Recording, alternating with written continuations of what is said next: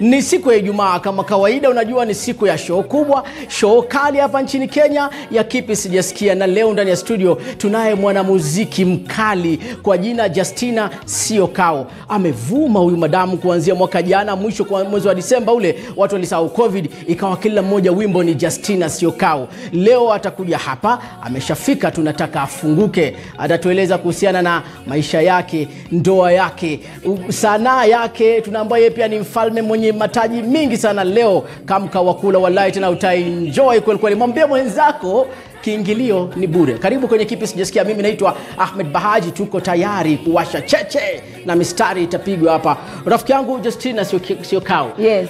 Kwanza kila nikikutafuta sikupati. Hivi mbona mimi unaniringia na kwengine huko na kuona wanaume wanakuita mnafanya mahojiano? Hii ni haki? Sijakuringia ndugu. Kwa majina naitwa Justina Syokau aka Madam 2020. I'm so happy to be in KTN News hapa ni nyumbani. Na nimefurahi kuwa kwa kipindi ambacho ni moto sana. Sijui kutakuwa aje, lazima tuwekewe maji karibu kwa sababu lazima leo kuwake. Lazima moto yaekwe karibu. Umependeza, nakwambia vazi ulilovaa na namna Mungu alivyokujalia. Umekaa kama kitunusi, tunamuita nguva yule wa baharini, unamjua? Okay, ninashona manguo siku hizi. Nime-advance kutoka kwa muziki, nikaanza kushona manguo, kudesign. Mimi mwenyewe ndo nime-design hili vazi. Ala. Yes, kushona nina tailors, but ni kudesign ni mimi, na designia watu wengi, hata wabunge, political leaders. Niko na wachungaji na wadesignia, pia wasanii kwa wingi. Watu wengi ambao wanafanya dowry, wedding, wanakuja kwa Justina Designs. Tuko located in Nairobi, pale Imenti House. Lakini sicho kibarua chako peke yake. Wewe ni mwanamuziki wa Injili, wewe bado ni fundi na una mjasiriamali, una mambo mengi. Hebu tusimulie. Mimi ni mwanamuziki, naandika kitabu. Nimeandika kitabu cha pili, lakini cha kwanza kilikuwa kinaitwa Arise and Manifest Your Potential. Wewe pia wewe ni mwandishi? Yes, niliandika kitabu changu cha kwanza 2015. Mashallah. Na kile kitabu kikauza sana kwa sababu kilikuwa cha kutia watu moyo.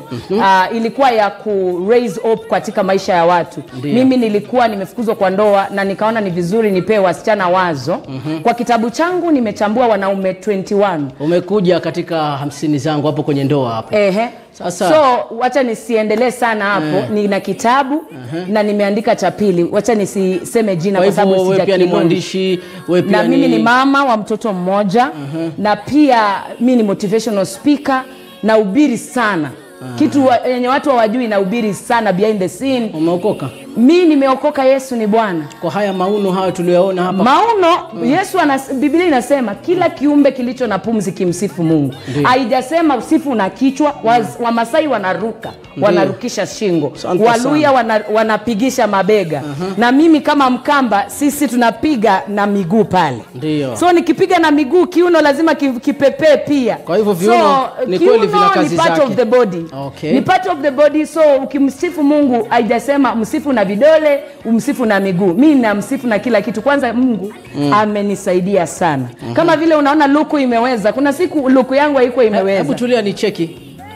Imeweza kweli, macho ya kikombe tena. Mashallah, mrembo sasa.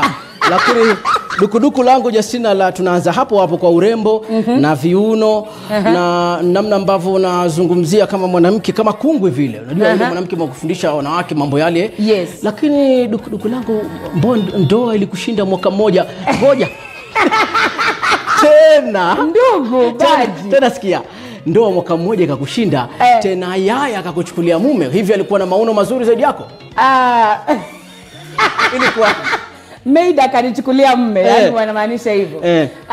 Si kushindwa na ndoa. Mimi napenda ndoa sana. Na ndio sababu mimi ni doctor of love katika social media. Mimi nafunza watu wale ambao wameoana kuosha mwili vizuri, kuoga, na wafunza mambo ya ndoa ya ndani ya bedroom, na wafunza pia relationship, how it's supposed to run. I also teach the young people when you are in engagement what you expect. Young girls when they are heading to marriage. Hiyo ilikuja kwa sababu nilikuwa kwa ndoa. Yani nafunza wasichana sana, ukijitayarisha kuolewa unapaswa kuangalia qualities gani kwa mwanaume. Sasa mimi niliolewa nikiwa mdogo. Kwa hivyo ulikuwa hujajua yale mambo ya ndani? Sikuwa nayajua yale nasema sasa hivi. Na mengi nilikuwa nayajua kweli, lakini nikafrustratiwa sana kwa sababu nilikutana na ndugu ameokoka sana, alikuwa anaomba tall and handsome venye wasichana wengi wanatamani, na alikuwa kazini. Lakini sisi ndio tuko si tall and handsome. Mtajipanga. Tuendelee. So as in like I just met the guy I have been dreaming about, and also the guy alikuwa anataka kuoa kwa haraka, you know. Yeye alinitongoza akaniambia mimi nakutaka nikuoe. Hakuniambia tuingie kwa relationship nini. Na pia mimi nilikuwa nimeokoka sana, sikuwa nafikiria yani nilikuwa nataka pia kuolewa. So kwa hivyo wakati yeye afahamu yale mambo ya ndoa mengi, sikuwa najua ya kwamba nitawahi kuwa siku moja nje ya ndoa. Mimi naweza ongea kwa sababu ya ndoa za mapema. Before ujakomaa akili vizuri, usije ukaingia kwa ndoa, because utakuwa broken sana, kwa sababu usiingie kwa sababu ya msisimuko, na usiingie kwa sababu kuone mawazazi. Kama mimi kwetu Ukambani, ukiona mtu ameolewa na harusi unasema huyo ako sawa. Wewe kutoka kule Ukambani, haya mambo unasema ulikuwa bado ni mdogo huyajui, lakini inaonekana ulianza mapema wewe. Mimi boyfriend wako wa kwanza alikuwa form ngapi? Nimekuja kurelate wakati nafanya Kijabe Hospital. Boyfriend wangu wa kwanza alikuwa nikifanya kazi Kijabe. Inawezekana Justina alinioa wa kwanza. Wala hata usiwe na hofu. Kwa sababu gani? Inawezekana ikawa alikuwa sio bahati yako. Unaona, kitu moja nilikuwa niko nyuma kidogo, ni kwa sababu my relationship.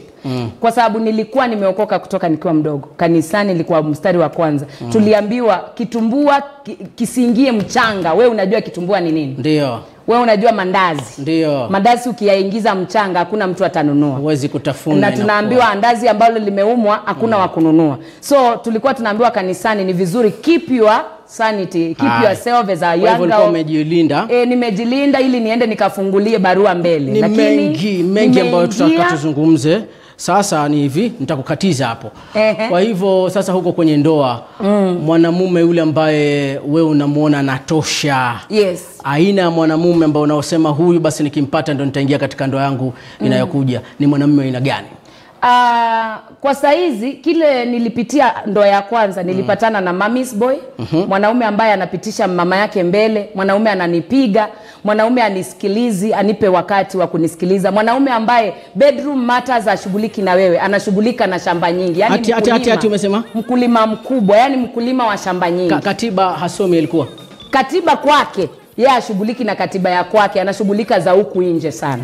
Ulisikika ukisema katika sehemu fulani ya kwamba wewe unataka mwanamume ambaye ana uwezo wa kusoma katiba kisawa kabisa, kwa sababu kitu cha kwanza ndugu, kwa nini nasema hivyo? Wakati unaingia kwa ndoa unaingia kwa sababu ya kitu moja hujaelewa.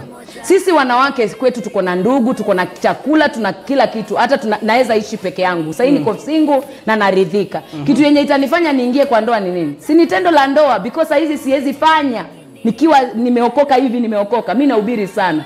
So siwezi ambia watu kuhusu Mungu na mimi nikachafua hekalu la Mungu. So naweza sema ya kwamba nikiingia kwa ndoa natamani Mungu akinibariki. Kama mtu anawezana na tendo la ndoa nitashukuru. Haula. Yes. Yani shababu yuko vizuri. Si successful kwa pesa peke yake. Unajua success, ukiwa na success ya pesa peke yake na mzigo ule mwingine au ufanyii kazi vizuri ni bure. Pia ndoa si makwiki.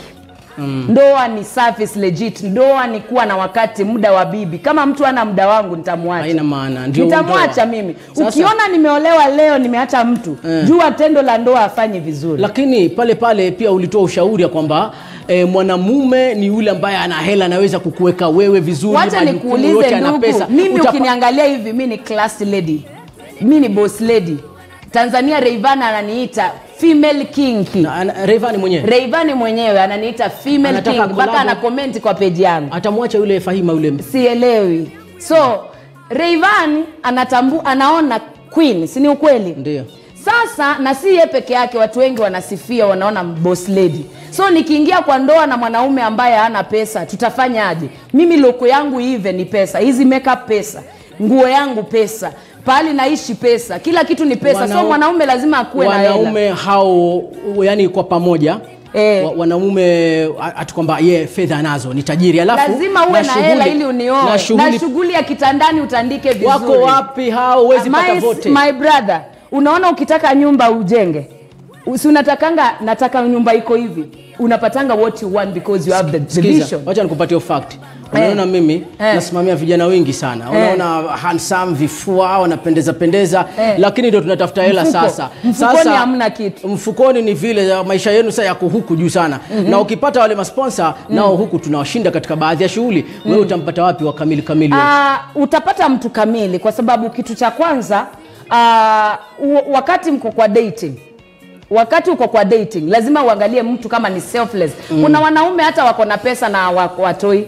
Kuna wanaume wengi wako tajiri, ni tajiri kabisa, lakini ni selfish, atoi zile pesa. So mimi nataka tu mwanaume mwenye ni mtu ananipamba na vitu. Yaani kama ni pesa ananisupport. Huyo mwanamume nadhani kama umempata hivi majuzi ulisema ringtone apoko, wewe ndio unaona mwanamume anakufaa. Ana vigezo vote, ukimwangalia shughuli anaweza na mihela nayo.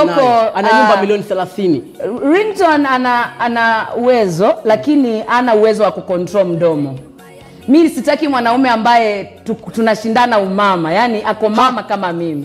Yani mwanaume ako na mdomo, mimi niko natafuta chakula, mimi ni MC na kula kupitia kwa kuongea. Penzi lilianza? Penzi alikuwa limeanza, tulikuwa katika ile tu harakati. Hatujafanya mapenzi na ringtone, hatukuwa na mapenzi na ringtone, ile ilikuwa kelele ya online. Okay. Haya, na bwana Smart Joker ilikuwa ni kiki ama ilikuwa ni ule wimbo kama tutakuwa tunaupata? Smart Joker. Smart Joker nimeimba naye wimbo wa Valentine. Tulikuwa tunatafuta vixen wa video ambaye ni nimepata mpenzi sura pasono, lakini moyoni mwake andisa tajiri kimfuko na kimapenzi. He is caring, he is a giver. Mapenzi yananipakulia moto. You see, that is what I expect. When I get a man, even if he is not handsome, akuwe handsome kwa moyo. Director sema tusikie ngoma ni tamu sana.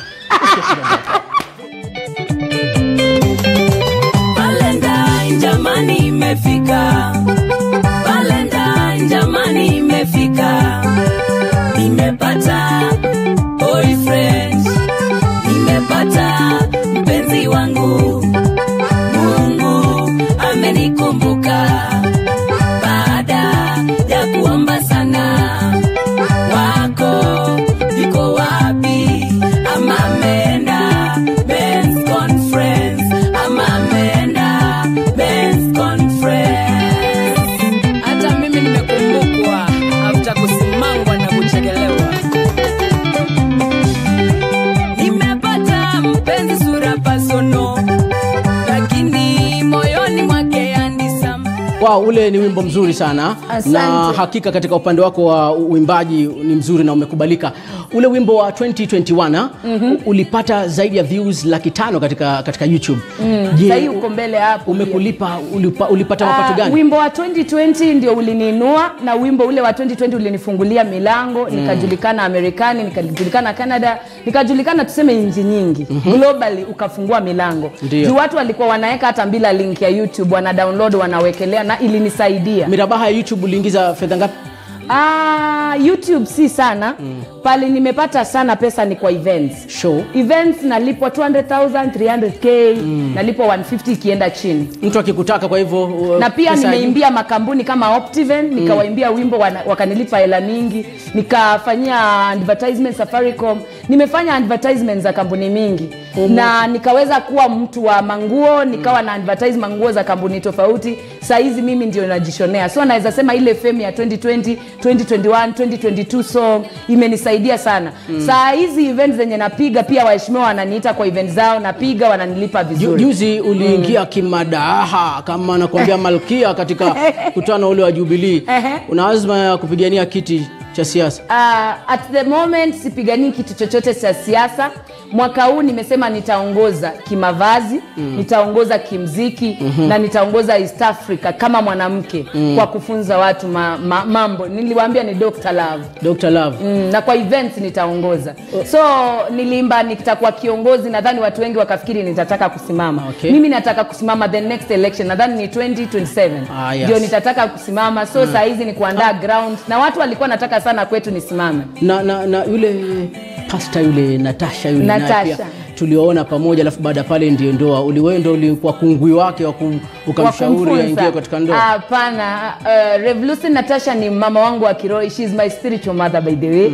She is the one who have motivated me to be who I am now today. Nilikuwa nimeacha muziki, and 2018 akanirudisha kwa industry. 2019 akanisupport event ilikuwa ya 10th anniversary in music.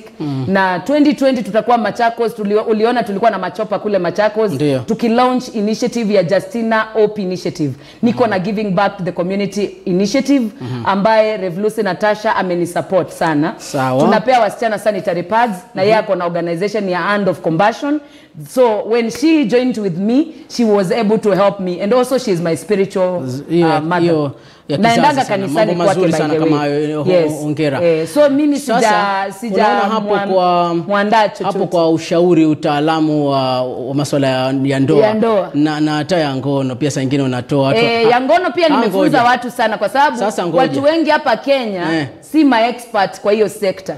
Unakuta wanawake hawaogi vizuri, wanaume hawaogi vizuri, na wanataka tendo la ndoa lifanyike vizuri. So bila usafi hakuna ile attraction. Sasa na hilo swala la hapo katika ndoa, lakini wewe unasema kwamba mwanamume lazima awe atasimamia bills na nini? Mwanaume lazima mwanaume asimamie. Wewe unafanya kazi, tena una kipato kizuri, kazi nyingi. My brother nafanya kila kitu. Saizi mimi ni mama ambaye nilifukuzwa na mume, ambaye nalia mtoto. Mimi ndio nalipa school fees, nalipa bills ndio.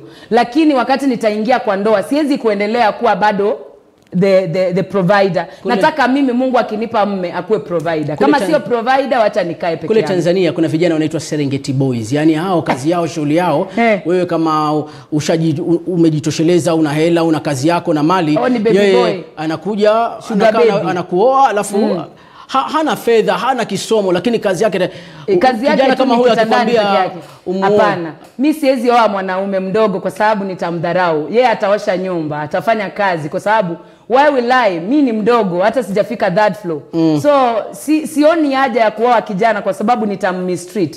Mimi mwanaume mwenye ana authority over me siwezi mpatia tendo la ndoa.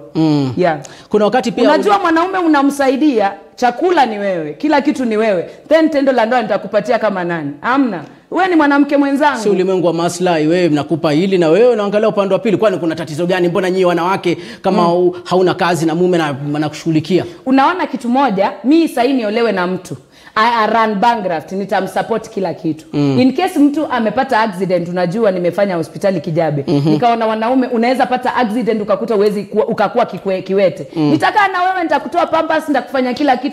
When you were able, you used to help me. But in this second life now I am, I cannot help a man, because when I was in marriage, nilikuwa na support mwanaume ule, ananijazia wageni na support wale wageni, na wapikia pesa zangu kila kitu. Wakati nilirushwa nje, zile vitu nilikuwa nimenunua niliziacha huko, manguo zangu, kila kitu niliacha huko. Ukapata mwanaume ni kama mimi ndio namjenga, na ule mwanaume alikuwa na hela lakini hataki mahitaji, unaona? So mimi mwanaume mwenye hitaji mahitaji, pile tunapiga tendo la ndoa kitandani tukishangilia. Tushangilie tukiwapeleka shule. Ya Rabbi. Na tushangilie tukiwanunulia chakula. Kuna wale wanawake siku hizi ambao wana vituko, hasa hapa Nairobi wanaigiza watu wa magharibi. Hawana haja hata wanaume siku hizi wana wenyewe kwa wenyewe. Yaani naelewa vile unasema. Mimi siwezi unawashauri vipi ama siwezi support kitu kama hiyo. Mwanaume ndio kila kitu kwa mwanamke, kwa sababu mimi napenda mwanaume kwa sababu mwanaume ana mwili ambao ni una joto.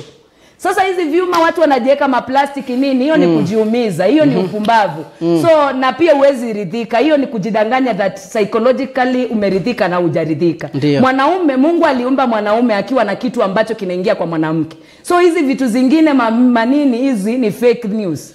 Hizo kwangu ni fake. Mimi ni mwanaume ndio anaweza tingisha mwanamke akasikia vizuri. Sasa tusikie baadhi ya Wakenya wanasemaje baada ya mahojiano hayo, kumsikia alivyofunguka Justina na mbwembwe zake. Justina will be single and for a long time. Asema huyu mwanamke, huyu atamtembea, sema huyu mwanamke yuko sober wallahi tena, God bless her. Alafu I'm so proud of you. Wewe ni wa kipekee, unaelewa jinsi sisi wanawake tunavyopitia. Alafu anasema huyu Justina si familia anataka, huyu ni sponsor anatafuta.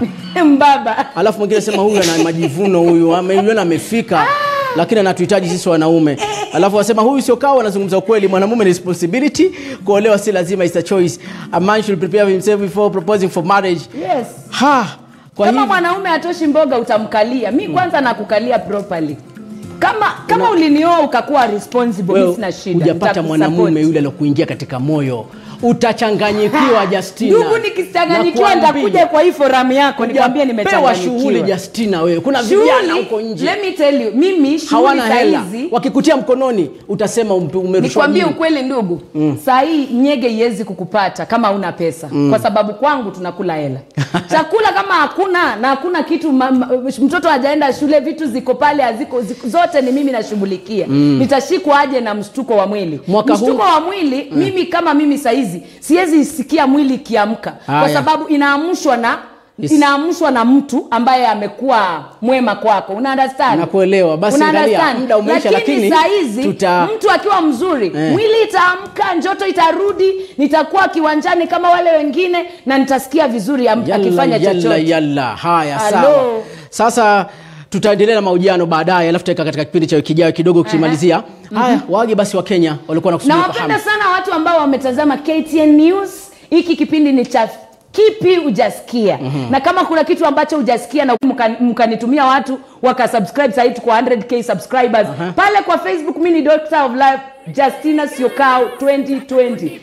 Pale niko na page, like and comment. God bless you so much, nawapenda. Instagram na ekeleanga potomoto kama vile mnaona. Mungu amenibariki na shepu. Nenda pale Instagram, like my page, follow me and God will bless you so much. Kama uko na advertisement nipatie niache kuongea bure. Haya, asante. Mashallah, amesema yeye amejaliwa na kila kitu utakacho. Kwa hivyo kila mmoja endelee kupambana. Nafikiri tumemsikia Justina Syokau, mwanamuziki, mjasiriamali, mfanyabiashara. Leo amepamba makala kipindi Kipi Sijaskia. Kwa mengi zaidi pia tutakuwa tunakutana naye katika makala mengine yajayo akitueleza yale ambao walikuwa wamesalia. Kipindi ni Kipi Sijaskia. Tunakwenda katika mapumziko. Rafiki yangu ya pili pia inakuwa moto. Naye mwanamke mmoja, mwana fashionista, yeye ni mbunifu wa mavazi, watengezea watu mashuhuri hapa nchini Kenya na nje. Anasema amewahi kutengeneza vazi la thamani ya milioni 18 za Kenya. Je, nani alinunua? Alafu je, wanaume wanamogopa kumtongoza kwa sababu hadhi yake iko juu? Ni Melina Gold atakuja hapa atuelezee namna ambavyo yeye ni dhahabu. Kwa hivyo kaa hapo Kipi Sijaskia. Mimi ni Ahmed Bahaji, cheche zinawaka, tuna piga mstari chini yake. Mimi ni tsunami, siwezi kuzuiliwa. Alichopanga Mungu kwangu kitatimia. 2022 nitakuwa kiongozi. 2022 nitakuwa namba 1. 2022 wanataka kunipanga, lakini mimi sipangwingwi. 2022 wanataka kunipanga,